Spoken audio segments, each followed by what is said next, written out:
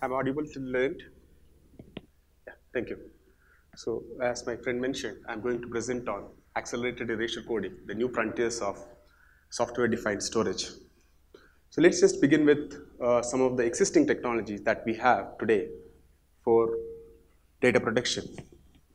It's not projected.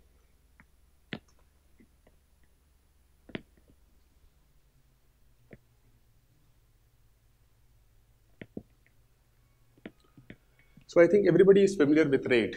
RAID is nothing but a redundant array of inexpensive disks or independent disks. What they do is they collect physical disks together and show it as a logical disk to the operating system or the application. Now, in recent years, we have seen a lot of data coming into data centers, and RAID has not scaled to the level that we needed. That is mainly because of the failures that has happened in RAID, and if I am to quantify, a RAID failure of 2 TB disk can take up to 8 hours to rebuild. So these kind of problems happened, and people started looking for alternatives. One of the alternative was age-old mirroring itself. So now industry accepts three-way mirroring as a standard for data protection techniques. But imagine a petabyte scale of data center.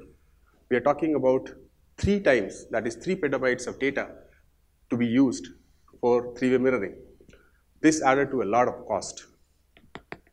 So when we came to such a situation where the cost was the problem, again people started looking for alternatives. And one of the alternatives was erasure coding.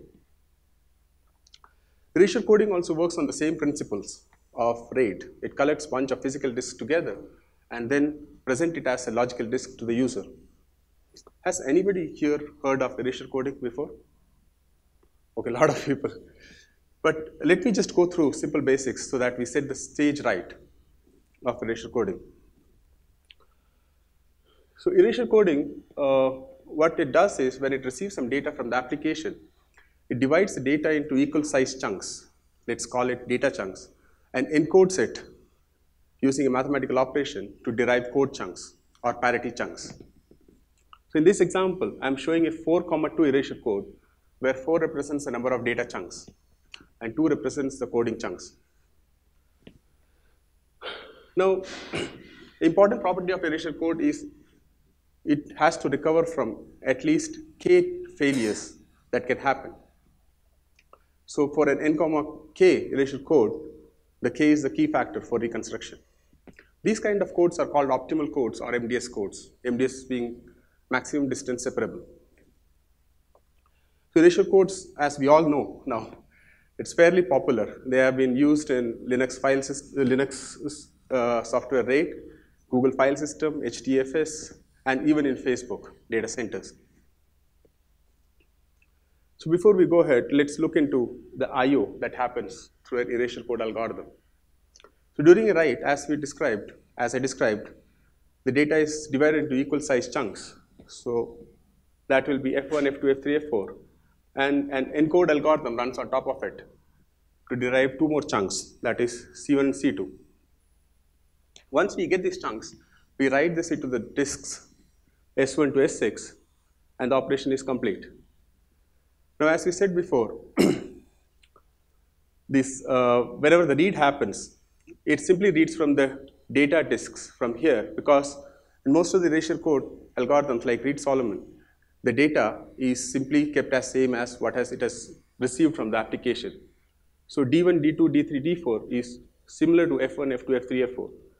So during the completion of the read, it just concatenates the data and gives it back to the application. But the problem occurs when there is a disk failure happens. Let's see what happens then. So in this example, let's say S4 and S6 have failed. So now we cannot recover D4 and C2. So what it does is it reads from the available disks, that is S1, S2, S3, and S5, and collects the chunks. Note that there is one code chunk in between.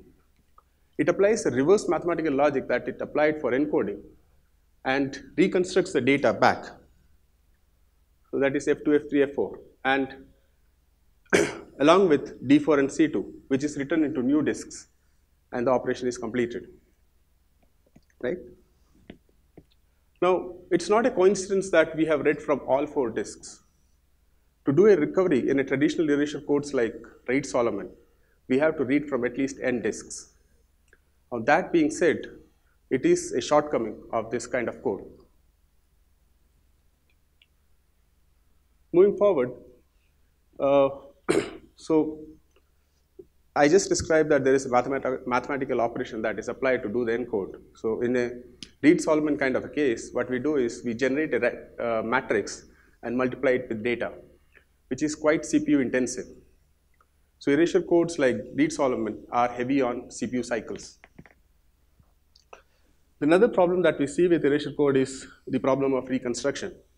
Now, why do we go for reconstruction itself is shown by the graph here. This is one of the graphs that was published by Facebook, and it shows the number of nodes that has failed during a month, and each of the numbers show the failure on a day. So if you see on a bad day, we had more than 100 failures. So on large data centers, it is very essential to have a good policy or good and effective reconstruction process. But if you look back, the Reed-Solomon kind of a traditional code requires a lot of data as well as a lot of network bandwidth to do the reconstruction. That is because it has to at least get data from n nodes that we just said before, and the amount of data that is recovered from each of the nodes is equivalent to the amount of data that we need to recover. For example, if we need to do 1 MB of restore, we need to take at least n times of the data to do the reconstruction. Now, reconstruction can happen in 2 different scenarios. One is called degraded read.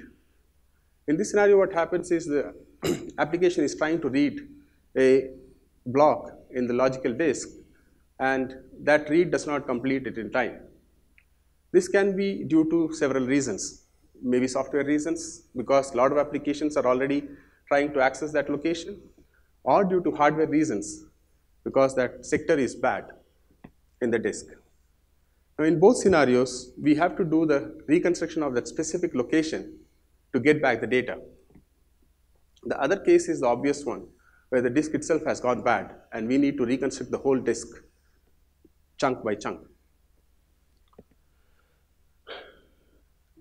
So I've described a lot of problems here with erasure code as well as the existing technology. And in last decade, there was some research that has gone into improving the reconstruction process of the erasure code, as well as there were several new codes were developed. So one of them is locally recoverable code, LRC. Sorry, let me just move it away. So it can be better understood by the diagram here. So what we do is, let's say this is an original Reed-Solomon code with 8 data chunks and 4 parity chunks. For time being, let's call them as global parity chunks. And in the process of encoding, we divide this data into 2 sets, that is D1 to D4 and D5 to D8, and encode them separately using a local parity. So it can help us in the case of reconstruction, because any failure in one of these sets with one block, we can recover it from the local parity. This is advantageous because we just need to read now 4 nodes, and like in other case, we have to read at least 8 nodes. So that way, any one failure in one of these sets can be recovered using local parity, but if there are more than 2 errors, or 2 or more errors, then we have to go for the global parity. So at a cost of little extra storage, we have achieved much faster algorithm. But this is not just one. The other is regenerating codes. So regenerating codes, they use 2 principles. One is that they consider the chunks in terms of subchunks. They divide the chunks again into subchunks, and when the recovery or reconstruction happens, they just read specific subchunks, not the whole chunks. So this way, they require less amount of data that needs to be recovered. The second principle that they use is they try to contact more than n nodes in an erasure code system, unlike the traditional erasure code where they go for just n nodes. they go for more than n nodes and try to get the data from each of these. So based on that, the erasure codes, regenerating codes are represented as a phi tuple, where n and k has the same meaning as a traditional erasure code, while d is the number of nodes that the regenerating code contacts, and alpha is the chunk size, beta is the sub-chunk size. Now these are again classified into minimum storage regenerating codes and minimum bandwidth regenerating code based on the aspect that they improve. So with this introduction, I would like to explain the work that we have done at Erasure. Now at Erasure, we understood that these are the two major problems, that is the erasure code being compute intensive and the erasure code, the reconstruction of the erasure code is quite costly. We thought we will improve on these two aspects. So to improve on the reconstruction part, we selected a minimum storage regenerating code which was developed by IISc, Professor Vijay and Maina Vaja and others. And the selection was based on some of these criteria. Like this code requires least possible storage overhead and least possible repair bandwidth. And they have shown already as part of File and Storage Technologies Conference 2018 that it can give 3x times repair time reduction and 30% and 106% improvement in case of degraded read and write scenarios. So this was the prime criteria that we selected. And what we did for the second problem of erasure code being compute intensive, we moved the whole erasure code into GPU, thereby offloading the CPU to do any other work. As part of moving the clay code to GPU, we had to accelerate one of the traditional erasure code called Cauchy-Reed-Solomon algorithm, which is a variant of Reed-Solomon algorithm. And as part of this presentation, I'll be giving out some results on that as well. As a third measure, just accelerating the codes will not help us. So we thought we will integrate them with a popular storage solution, that is Ceph. So going forward, so I'll be describing some of the optimizations that we did in the GPU space. So before that, we selected, as I said, we selected Cauchy-Reed-Solomon as part of the clay code optimizations. And Cauchy-Reed-Solomon algorithm, to give you a brief, it creates its own generator matrix for multiplying with the data called Cauchy generator matrices. And they reduce the multiplication operations using subcopy operations and XOR operations. So what we did was we used constant memory for the generator matrix in GPU. Now GPU has several kinds of memories: global memory, local memory, constant memory, register memory, and these differ based on the latency it is required to read or write to them. Now using global memory for bit matrix or the generator matrix was not efficient, so we moved it to a constant memory. The second point that we did was we used shared memory, which is a bit faster than the global memory, to access the data itself. Moving on.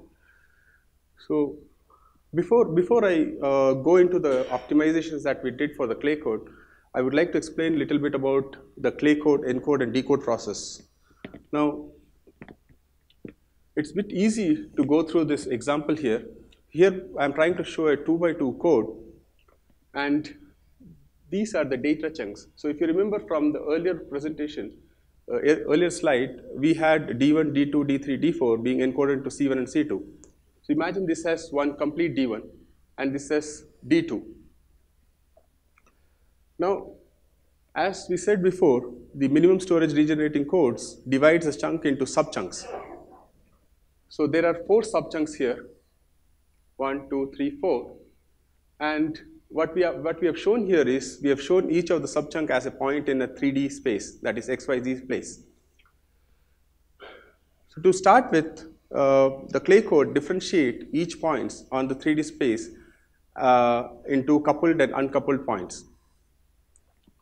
So coupled points are the blue points here, uncoupled points are the red points here.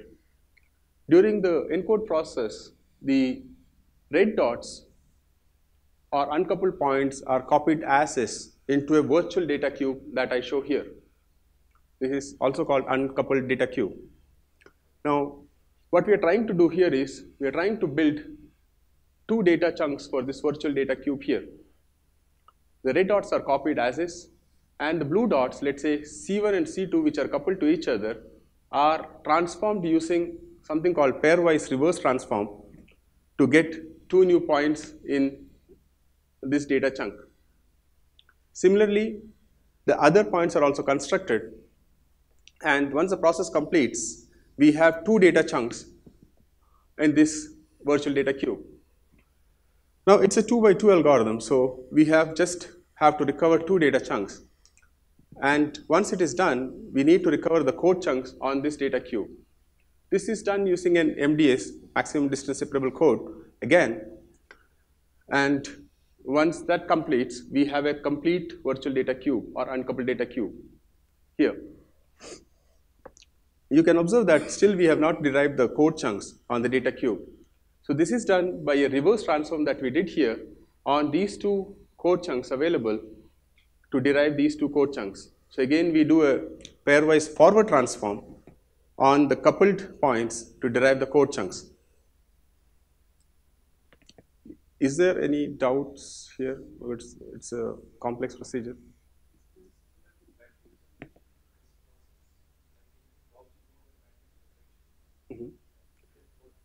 So I'm just talking about the subchunks here. So we have each subchunk creating one subchunk on this side. So we are talking about like a smaller set of the data chunk and transformed being to get a new subchunks on the other side. This is probably one-time operation when the Ceph volume is created, not during the recovery. It won't happen. No, this is the encode procedure that we are talking about here. So you have got a request from Ceph to encode the data. Now this is what clay code does with the encode process, right? So it's a 2x2 encode. So we get two data chunks, we derive two code chunks. Moving forward, we can see that there are three operations involved: pairwise reverse transform, MDS, and pairwise forward transform. So decode is something similar. Let's assume that we have the same cube, we are doing a decode for 2x2 case, and this is the data chunk that is missing. So we again do a PRT and MDS algorithm to derive the virtual data cube or uncoupled data cube. With this in place, we identified that these 2 points are red dots and it can be directly copied. So these subchunks are directly copied to the data chunks here. And to derive the other two subchunks here, what we do is we apply a logic in clay code which says that if there are subchunks available like C1 and U1, we can derive C1 star. So this is a fundamental property with clay code. And with this property, we derive C1 star and C2 star here. If you observe, during the decode time, we only accessed half of the cube, which means we accessed less amount of data than it should have been in the case of a traditional Erasure code, which makes it efficient in terms of the data required. So moving forward, the clay code is already available as an open source algorithm in Ceph database. So what we did was we took the Ceph's code for clay and we tried to optimize based on that. Now there were several steps. The clay code there, for generality, it used a normal traditional code in place of PFT, PRT, and MDS codes. But we thought if we keep the interface as general, it may not yield the performance. So what we did was we removed and made it much more faster by directly accessing these codes. So as I described earlier, we optimized Cauchy-Reed-Solomon algorithm solely for this purpose. So all of the PFT, PRT, and MDS algorithms were turned into Cauchy-Reed-Solomon algorithm.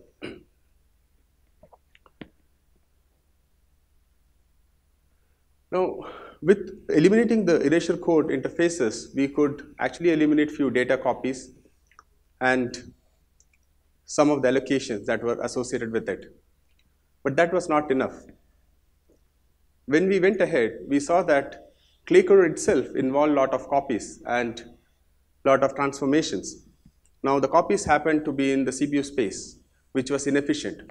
So what we did is we moved the whole clay code down to the GPU so that all the operations, even the copy and the transformation, happen at the GPU space. This gave us some performance boost. Not only that, we saw that there are several 2x2 cases of Cauchy-Reed-Solomon algorithm being employed by the clay code.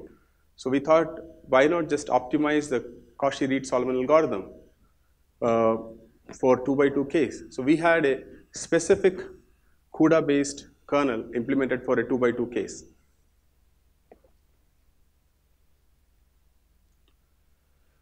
So once we did all that, we did the testing as part of Ceph itself. So now our code is as part of Ceph's erasure code interface, along with Cauchy-Reed-Solomon is part of Erasure library that happens to be as part of Ceph already. We tested this on NVIDIA GTX 1080 on Ceph 13.1 version, which is nothing but Mimic, with CUDA driver 8.0. So let's look at some results. So here, what I'm trying to show is the Erasure Cauchy-Reed-Solomon algorithm was tested with reference code, meaning the code that existed as part of Erasure library in Ceph, and GPU code is what we implemented, and we tested it for various n, k value. I have represented it as k, m. This is typo. So various n, k values were 6, 4, 12, 6, 18, 9, and 2010. So we tried these n, k values with different data sizes that we received from applications. So different data sizes that we used were 2 MB, 4 MB, and 8 MB. So what we see is the performance given by erasure code algorithm is around, the best case is 60 megabytes per second.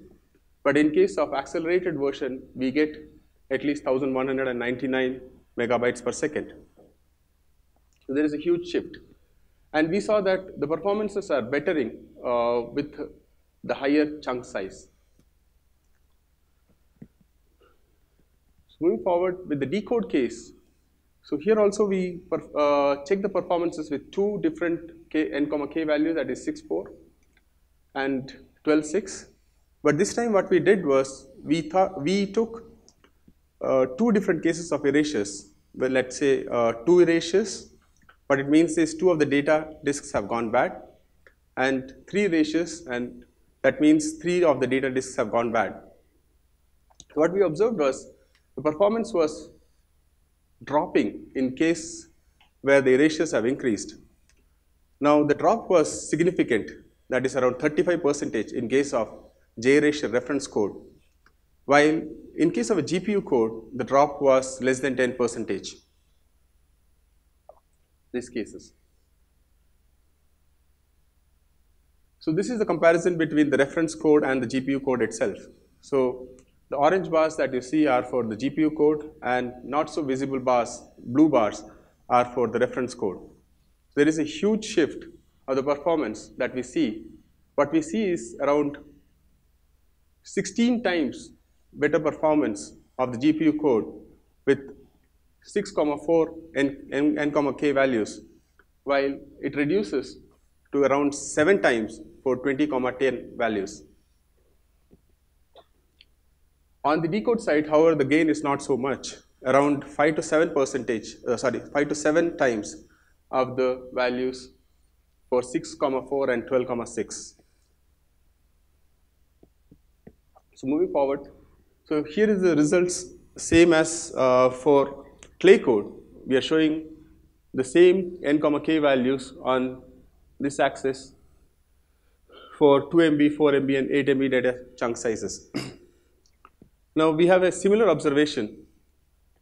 The numbers are around 30 megabytes per second best cases, while we have around a 10 times increment in case of GPU. Now again, the GPU performs better when the chunk size increases. On the GPU decode part, we don't see a similar behavior that we saw in case of Erasure, Cauchy-Reed-Solomon algorithm. What we see here is that erasure increases, but the performance is consistent. That is due to the implementation of the clay code. Now, the same behavior is seen in case of GPU also. The performances remain almost consistent. But however, there is a drop when we see when we see n comma k value to be 6.4 to n comma k value to be 12.6. Again, coming back to the performance comparison of reference code and GPU code, we see that the performance gains when the n comma k value improves. So in case here, you see there was a 11x performance boost for 6.4 case, while it increases up to 40x in case of 20.10 values. However, the GPU decode gives a consistent gain of around 13x for 6.4 values for 2 or 3 ratios, while the performance decreases to 7x for a 12.6 case.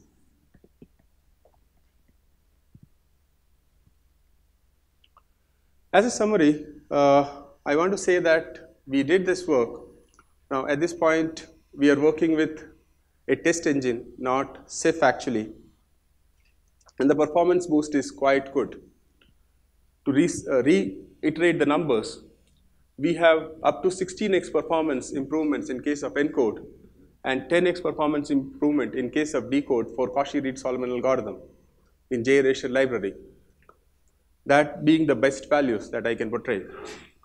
And in the case of clay code, we reached up to 41 times improvement in case of encode and approximately 13 times improvement in the case of decode for different k, m values. Going forward, we are not complete yet. We are still trying to improve on clay code, and we wish to do the testing with Ceph and integrate our Erasure code plugin library with Ceph.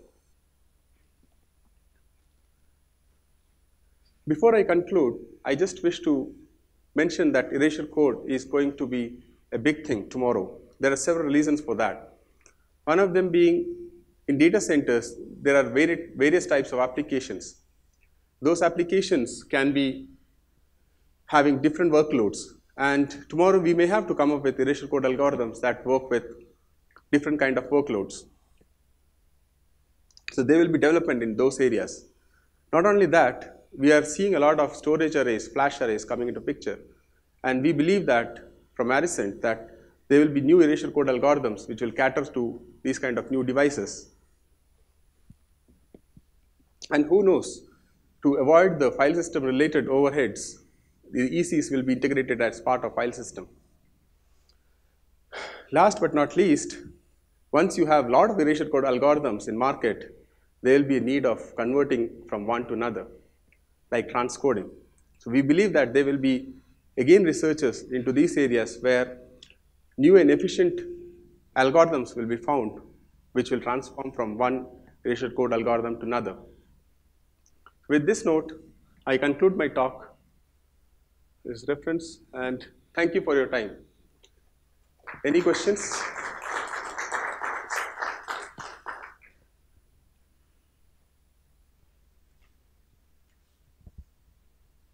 Hello. Hi. Yeah, so this clay code, to make it work on GPU, did you have to do something specific, or was it like readily available? No, it was a complete new development from our side. How much time does it take to do that? It took around 2 to 3 months of time. To 3 man To months. make it run on GPU. It To was make already it- running on CPU. It was already running on GPU. Okay. So we did make it run on GPU, took the measurement values. We had some test code to be written on top of that. So everything together took 2 to 3 man months of time. Man months, okay. All right, thanks.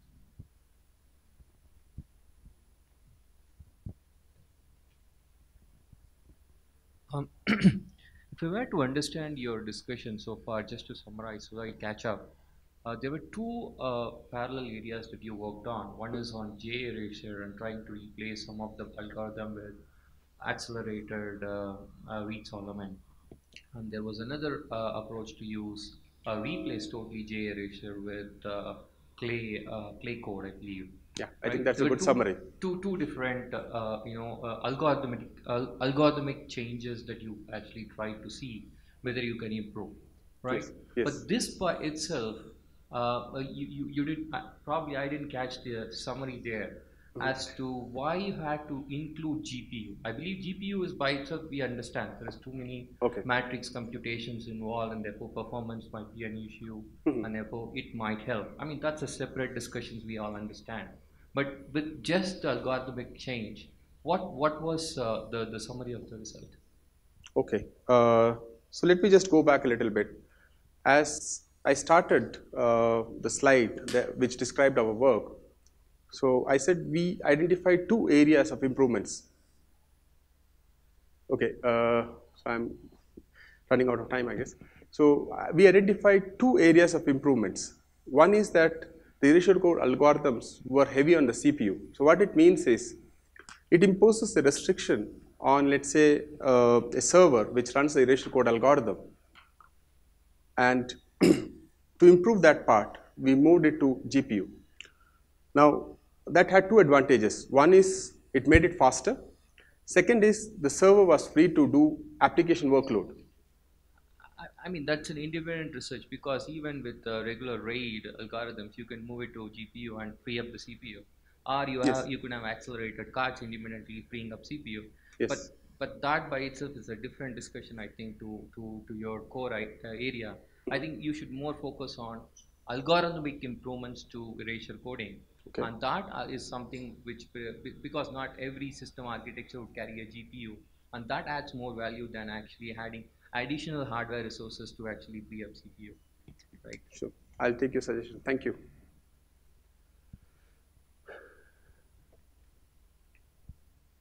Any more questions? Is there a plan to test with ISAL also? Like clay code currently can be tested with ISAL. Okay. Is there a plan to test with ISAL and compare it with GPU? Because even they have some accelerations. I just want to see how the numbers are. ISAL, right? Intel Storage Library. Now, at this point, we have not included that in the plan. So immediate steps will be to integrate this solution as part of Ceph and test it. So once that is done, and if it picks traction with people, I think we can extend it to compare it with ISAL also. Thank you. Thank you. So she is Maina Vaja, who has developed clay code.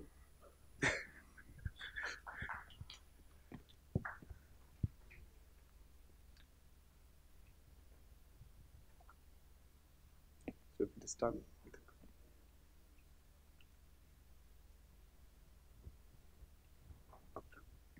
Thank you. Thank you, everybody.